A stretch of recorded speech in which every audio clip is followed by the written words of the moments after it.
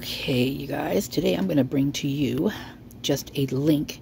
He's my favorite comedian. His name's Theo Von, and he does a really good interviews with people. And this one is a coroner. So I'm just going to play the first part of it, and then I'm going to link it in the description, because I don't want to take, his stuff, its glory. I just want you guys to be aware that this is really super interesting. He breaks some stuff down that blows my mind. And also, he said that, what did he say?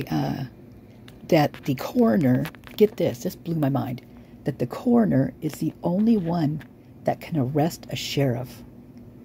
Did you guys know that? I thought that was wild. I'm like, that's so strange to me. I mean, so the coroner is the only one that can arrest a sheriff.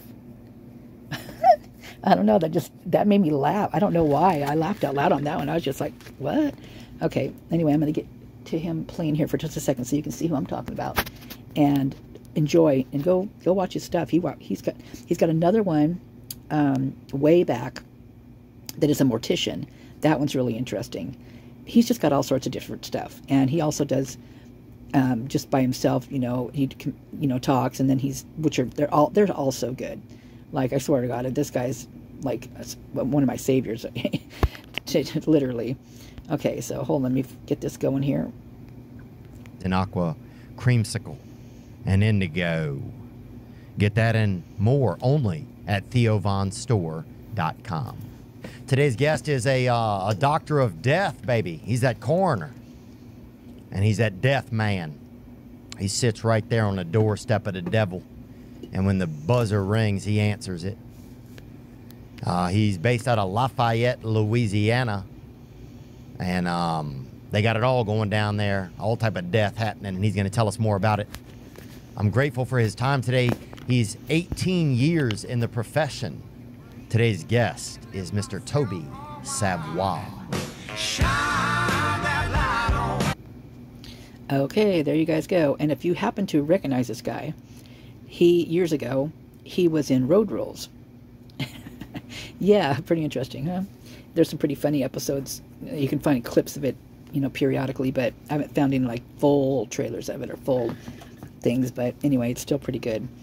Okay, so I'm going to link this in this video in the description. And it's, like I said, it's very interesting. It won't bore you. Trust me, it will not bore you. In fact, you're going to get some pretty interesting information out of this that I had no idea. No idea. And this will also pretty much tell you that the coroner, Mabbott, is a bunch of bullha. Yeah, it's a bunch of crapola. Big time. So, yeah. Anyway. Okay, well, I'm going to link it in there, and you guys enjoy. He's a blast. He's off color. So, if you're offended by things, you might not want to watch him, but he makes me laugh all the time. And when he's off color and his sense of humor, you have to know who Theo is in order to totally get him. And for that, it took me, actually, I figured out who he was the first time I heard him on Rogan. And first time I heard him, I was like, man, I'm going there and watching this guy, because he was so real. And that's what I needed right then and there. That's right when I found out about my mom and who she was. And so he literally, when I say savior, he saved me, man. I am not joking. If it wasn't for Theo, I'm telling you. But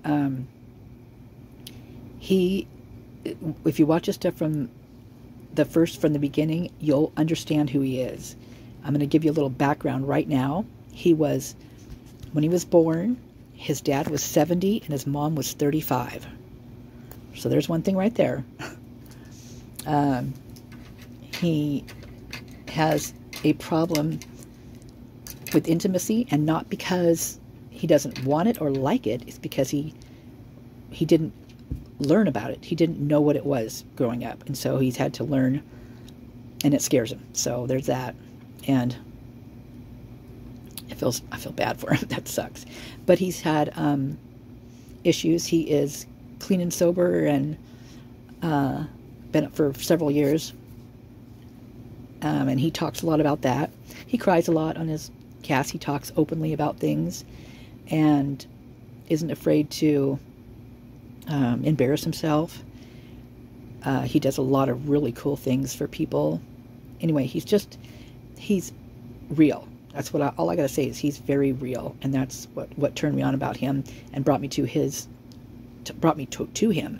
And he didn't have a podcast at first. I was just listening to his his like comedy specials and stuff like that. But he was on Rogan, and as soon as, I'm telling you, he was an instant hit. And he's been doing comedy for a long time, but he just couldn't break through, right?